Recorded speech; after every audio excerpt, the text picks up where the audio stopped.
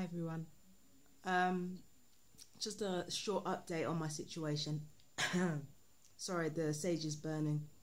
Oh, speaking of which, a conversation has transpired between my stalker and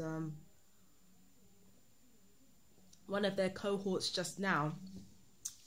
I normally carry like a bag of California Sage around with me, not because it's necessary for me to carry, but usually because I know that if I don't carry it around with me, they're going to do something to it. And it turns out that the stalker next door that I'm living with, they've been pissing in the sage. I wish I was making this up. I'm absolutely not making this up. They took my sage and they pissed in it because apparently they were tired of being taunted. They were tired of being reminded of what they're doing. They were tired of everything.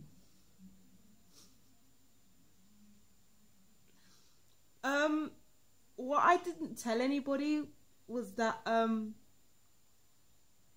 I kind of protected my stuff, which is why I'm not as angry as I could be, because I did something specific that, you know, there are certain people that are going to know what I'm talking about.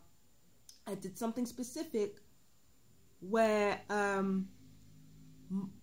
anybody who touched my stuff, there would be certain assurances if they touch my stuff. That's all I'm going to say about that.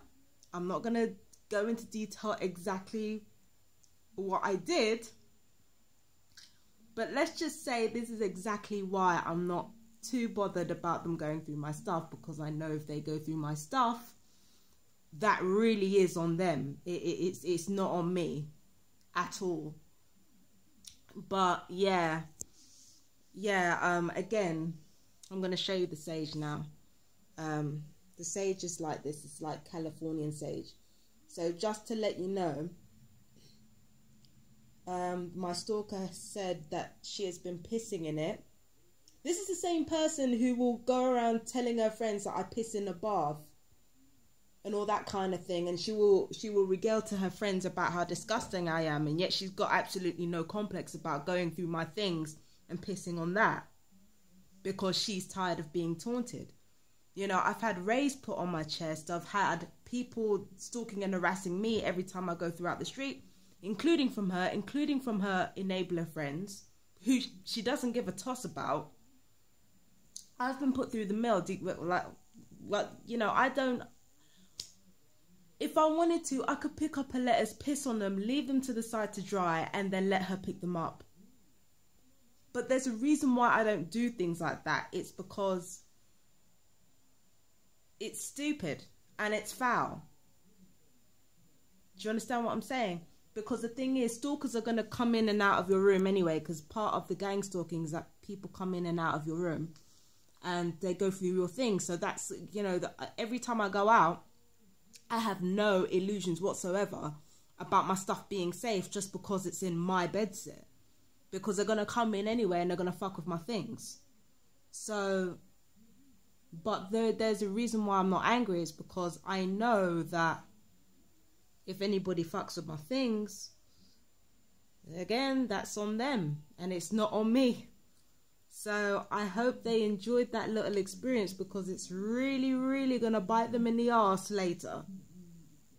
So I'm going to leave it at that. As for the rest of you, I hope you have like a, you know, because it's evening over here. So I hope you enjoy the rest of your day. Like I said, I'm not going to spread this around because, you know, apart from this pissing in the sage thing, it's not really nothing's really changed. They're still firing rays at my heart every night.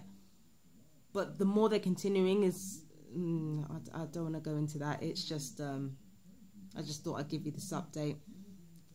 And if you're wondering, the person who I talked about that pissed in the sage, if you watch the assault video, it's the Asian girl that came into my room and pissed in the sage. It's that person. That same person that accused me of being ratchet and me being nasty pissed in the fucking sage. So you'll know what she looks like. I'll upload the assault video again so that you all know what she looks like. And yeah. There are certain people you just should not mess with. Take care.